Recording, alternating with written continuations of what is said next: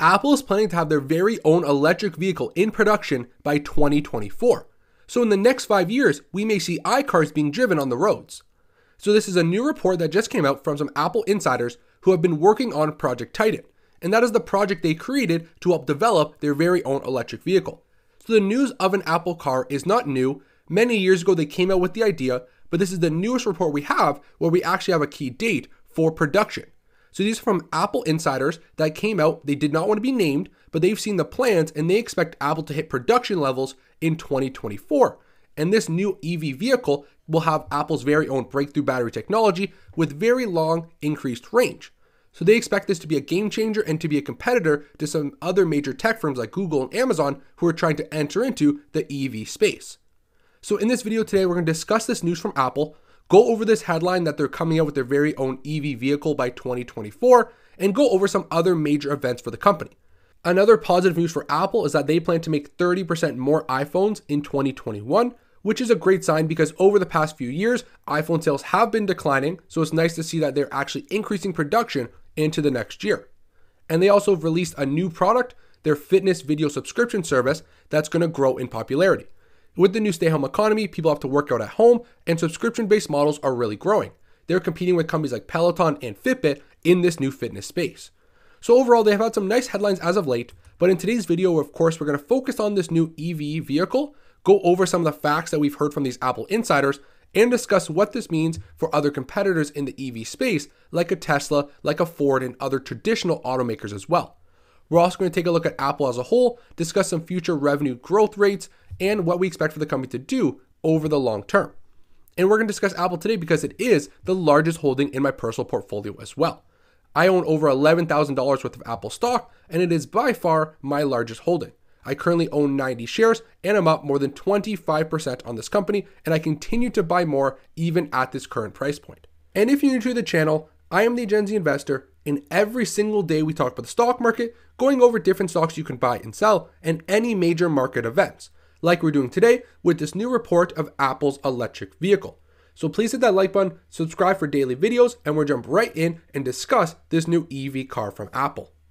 So the actual design and production process for Apple's very own electric vehicle hasn't been going too smoothly. They started Project Titan back in 2014, and that's when they first started to design their very own EV car from scratch.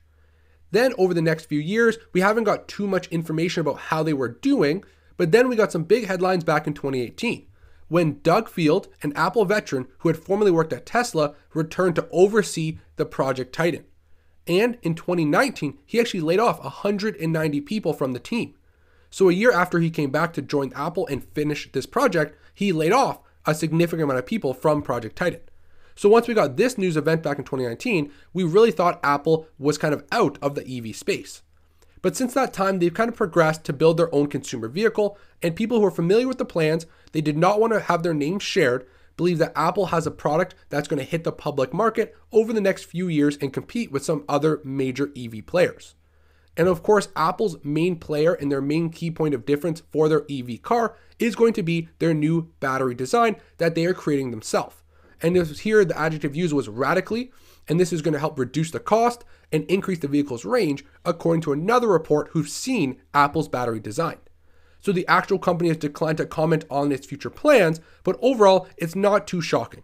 The company itself has announced this Project Titan. We've already heard news that they're trying to enter into this space. So having some of their employees who have actually seen the plans anonymously speak out and share this idea, but that by 2024 we may see production, isn't really too shocking. And I think that is a viable date. If they said by next year we're going to have cars all over the road, then we know they're being a little bit unrealistic. A 4-year timeline to get a vehicle on the road from a company who doesn't have that much experience producing vehicles at any scale, I think is a good amount of time.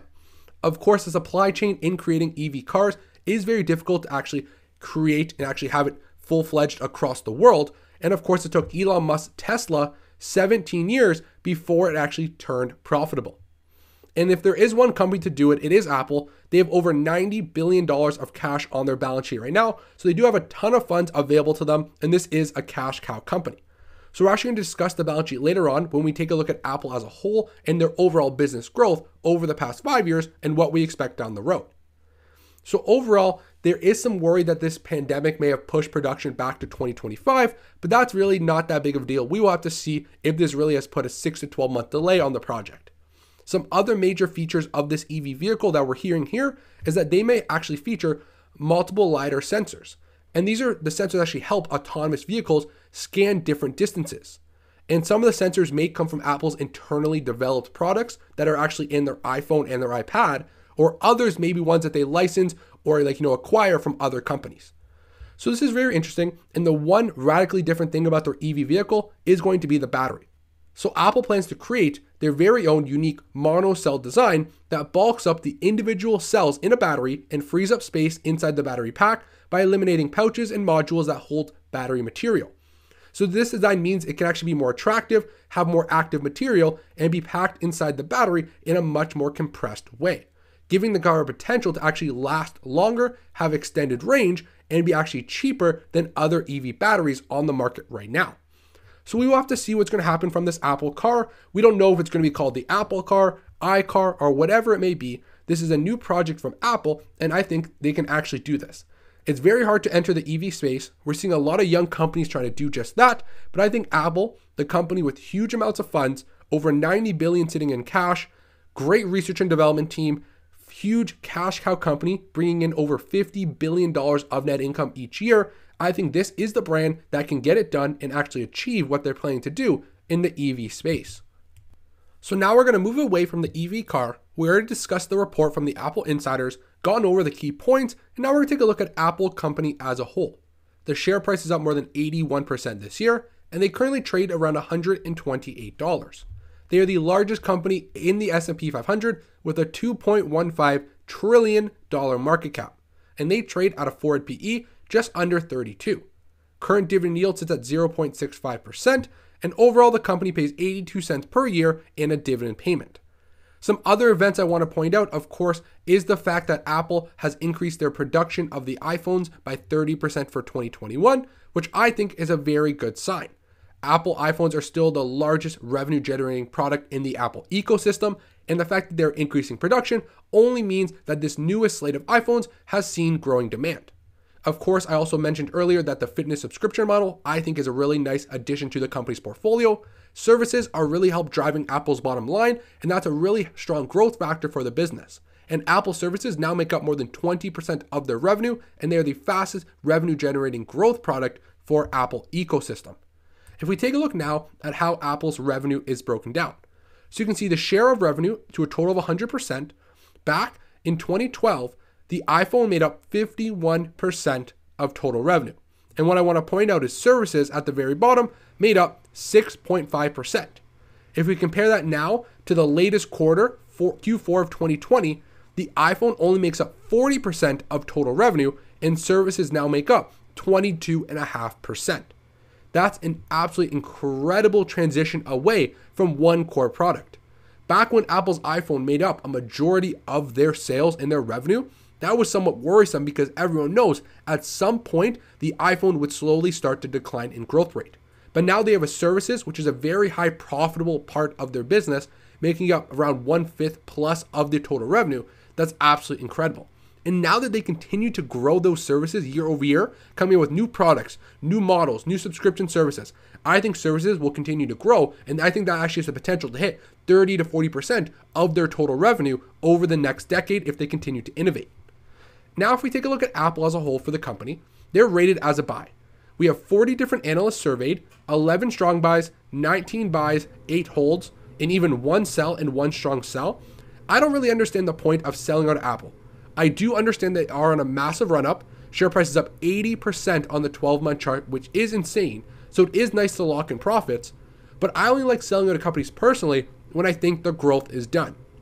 I sell to companies when I don't believe they will continue to grow their top line each year down the road, and when they're starting to contract rather than expand. But I don't think Apple's anywhere near that. Not even close. They just unveiled new iPhones that I think are growing in popularity. Like I mentioned, services are growing. I don't think now is the time to sell to Apple whatsoever. If we take a look at their earnings over the past 6 quarters, they've beaten expectation each and every time in the upward and positive way. And over the past few quarters, you have seen they actually crush some expectations, beating by 26 and 13%. and annual revenue over the next 2 years are expected to grow significantly. This company already brings in close to $300 billion of annual revenue. And in 2021, we're expecting 15% forecasted top line growth. And in 2022, we're expecting 21% annual revenue growth from the largest company in the world. That's absolutely unthinkable to even imagine that a company of this size can still grow their top line at such a fast rate. And if we take a look at their earnings per share numbers, we're still expecting some nice year-over-year growth. Over 11% year-over growth over the next quarter, followed by 37%, 18%, and 26% growth in EPS over the next year. So again, earnings per share estimates are still expected to grow by a nice amount quarter over quarter. Now if we take a look at their actual income statement, Apple has some of the best financials on the market.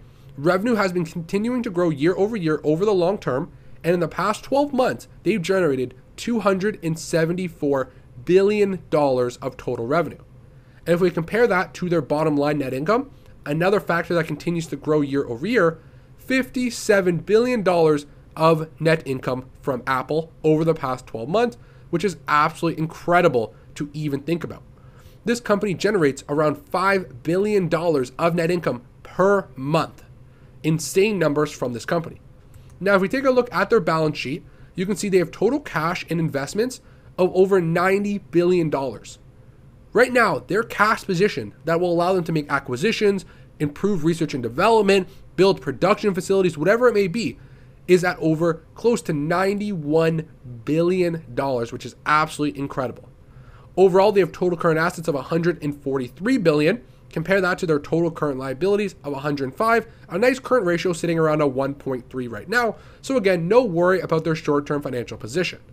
They have total assets of $323 billion compared to total liabilities of $258 billion. So another strong overall ratio.